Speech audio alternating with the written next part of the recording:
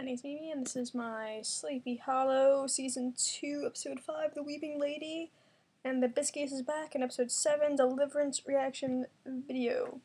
I've been watching Sleepy Hollow every week on time, but vlogging hasn't really been a thing, and now I know where I'm at.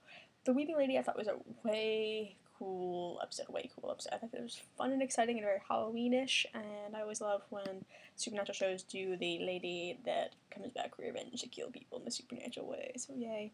I liked that they made it be a betrothed of Ichabod, who turned out to be crazy, and it looks like Katrina might have killed her, and then that led into a fight that they had. So Katrina and Ichabod don't really talking that much in episode 6. Then episode 6 was the Abyss Case is back, when Corbin's son comes back from war, and he turned out to be a Wendigo, and that was nice and dramatic, and poor Abby was being friends with the crazy dude.